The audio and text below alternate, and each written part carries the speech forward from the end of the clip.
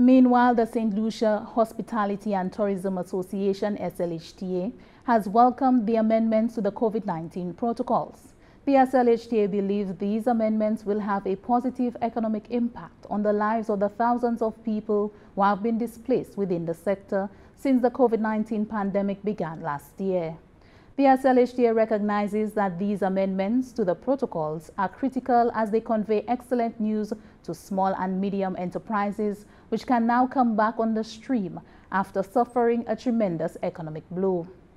While the science is informing the decisions, the SLHTA maintains that all nationals have a responsibility to ensure compliance with the safety protocols and avail themselves of the vaccines.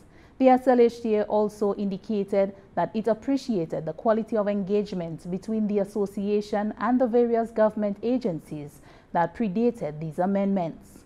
President Paul Collymore says relaxing the protocols positions the island to benefit from the windfall of opportunities as the global economy gradually reopens and further reduce the high unemployment caused by COVID-19.